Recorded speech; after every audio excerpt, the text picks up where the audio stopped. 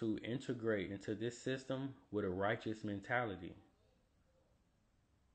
That's not it. Your country not built off righteousness. That's why I be telling y'all the whole theme of the post Trump shit was study the wolves. I don't think y'all know how much game I done gave y'all in the when we was doing the post Trump course in the pack. That came directly from me studying old clown ass motherfuckers, but they winning. They clowns. They morality is trash. They aren't great humans in my opinion, but they're winning. So I've been telling you guys the key to winning in this shit is maintaining your morals and your standards, but studying the wolves and beating them at their own game. So 1,000%, bro. To me, group economics is way more dangerous than voting because these motherfuckers don't respect votes. They respect money. They respect power. There is no coincidence that all these big cities got a Chinatown. You have never been to Blacktown. You have never been to Negro Town.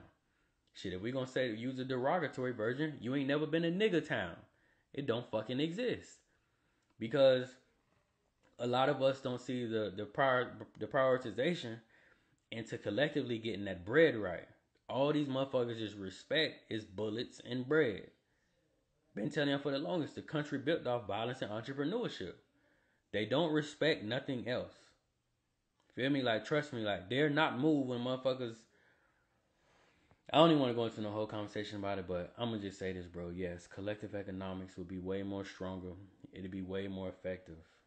You can't go to a man that only understand money and be like, hear me out, bro. Listen to my story and why I deserve equality. No, because in his mind, he's able to sit where he's currently sitting based off the dollar that he brings to the table he's sitting at. You can't just come to that table and be like, I'm human like you. I got blood in my body like you. That make me an equal. No, because they don't look. Their minds don't function on that frequency. Their mind function on materialism and money. So that's why that shit just be so left. That's why motherfuckers been doing the same goddamn song and dance for the last 100 years, and you're in the same position. You don't see the motherfucking Asians out rallying, talking about who to vote for. You don't see the Jewish community rallying, talking about who to vote for. No, they meet you with their power, or they don't meet you at all. You feel me? You rarely ever see, like, I know in parts of New York, Jewish got their own policing system and all.